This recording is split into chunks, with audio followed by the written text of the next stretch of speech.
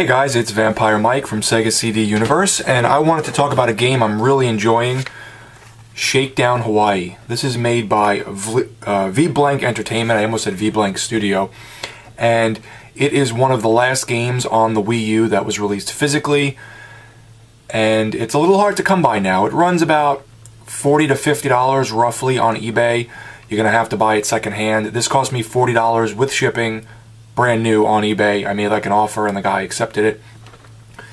These are the same people that created Retro City Rampage, which was like a Grand Theft Auto 1 and 2 top-down sort of clone in a way. Not a clone, but very similar gameplay-wise. I didn't play those, but they looked very fun. So the only one now on my list that I really want is Axiom Verge on the Wii U, which is like $90, so I'm just not...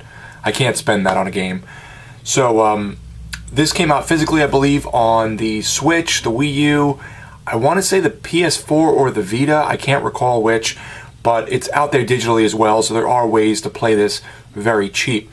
It is similar to Retro City Rampage or the old Grand Theft Auto games, gameplay-wise, where like a top-down, very retro, kind of, I guess, 16-bit maybe aesthetic, maybe even 8, it's more than 8-bit, it's more like 16-bit. And you're playing as mainly these two characters on the front, and also there's a third character that is not on the box. That the father is this main guy on the cover here. That's you, and you own a bunch of properties in Hawaii and businesses, and none of them are doing well. And the funny part of the game is the character is so behind the times that he doesn't understand a lot of stuff. So you'll see like he's trying to rent VHS tapes, or he doesn't understand like all the tropes kind of nowadays, you know, like his printer's running out of ink and he goes to buy ink, but the ink is 3 times the cost of the printer. He doesn't understand what like loot boxes are. Meanwhile, the son, the guy with the red mohawk, is in the other room buying loot boxes and playing his game, but there's all these like funny circumstances. So the son buys a new video game and you bring it home, and that's one of the missions, to get the game and bring it home. And you bring it home and there's an update, and the update takes hours, so it's like a joke. It just keeps going and going, and you never get to really play the game, and then when you do, it looks nothing like the box art. So the game is multifaceted. It plays like the old Grand Theft Autos, where you drive around and run people over and kill people and whatever, but it also has lots of little mini games and things you can do where you can complete missions which add some flavor to the game, like burn down a bunch of trees so you can make way to build a building, try new weapons and like do certain things with the weapons to get points.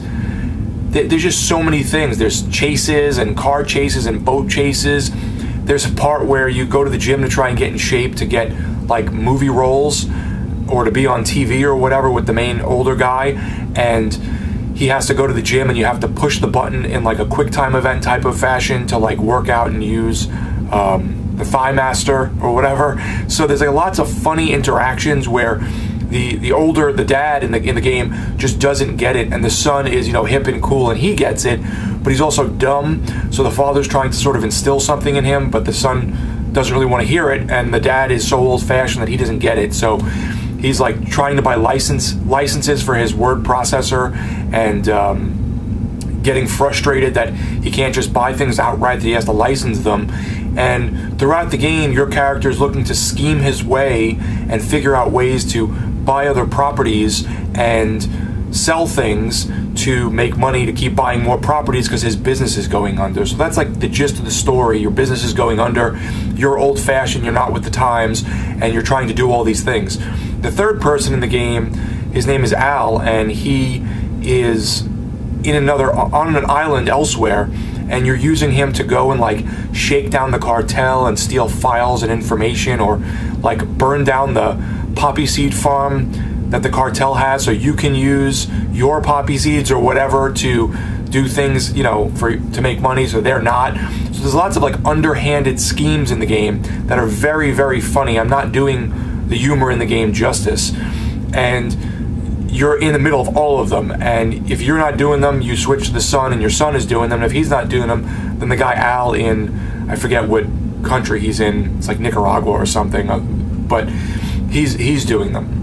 And there's also a Sim City type aspect to it. Everything is kind of a light aspect. Nothing is overly like deep, but you can purchase all these different buildings and businesses, from gyms to coffee shops to car repair shops to gun stores, and doing it unlocks other things. So if you buy gun shops, you may get access to better guns or things like that. You can go into a veterinarian's office and you can upgrade yourself with bone enhancements to run faster or jump higher. So there's lots of little fun nuances and intricacies. And then you can like multiply your money you're making through this like little SimCity Lite aspect by getting a membership card for one of the businesses, or using something in the business that, you know, triggers something else to where your profit goes up ×2, but you have to buy each of the multipliers. So it's a really fun game because it's very varied. You can just run around and act crazy. You can do challenges. Each of the missions are very varied in terms of what you have to do. Sometimes it's like a collect-a-thon, or picking things up and delivering them places, and sometimes it's destroying things. You can go to different businesses and shake them down for protection money, and every time you do it, it's different. In one instance, you may have to break up the shop and scare the owner. In another instance, they trap you and you have to try and get out and, you know, confront them again, or they already have protection and those people are trying to attack you and you have to mow them all down and take over the business. There's just so much variety. The game does, I'm about 3/4 of the way through it right now. The game does feel a little samey.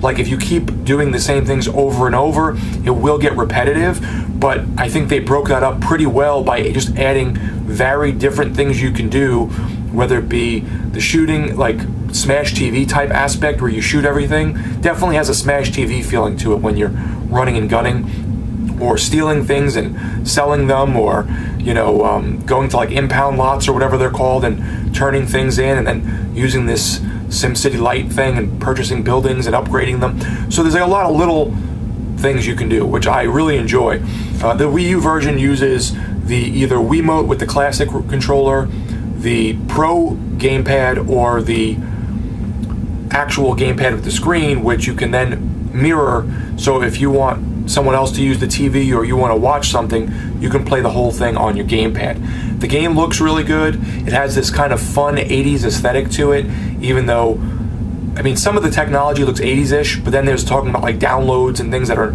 current. It all takes place in Hawaii, and it's just really fun. I really recommend Shakedown Hawaii if you haven't played it. I don't know how it's going to end, if, you know, you're going to take over everything, or if the ending changes depending on if you buy everything and finish it or don't buy everything and finish it, but it's just a great game. I would recommend this to anyone. I think if you buy it digitally, there was a sale recently for like $5, and it's totally worth that. I just like having physical items. So if anyone has a scoop on Axiom Verge on Wii U next, let me know, because it's just so damn expensive compared to the PS4 and whatever, the Switch version of Axiom Verge is cheaper, much cheaper. But yeah, if you like old school games and Smash TV and a little bit of kind of management systems, it's very, very funny, the humor in this game, and I think that this is one that most people should really play. So let me know, guys, if you've played Shakedown Hawaii. I keep wanting to say Hawaii Shakedown. Shakedown Hawaii, what you thought, and if you have it, highly, highly recommended. Thanks, guys, for watching. It's Vampire Mike from Sega CD Universe. Be good.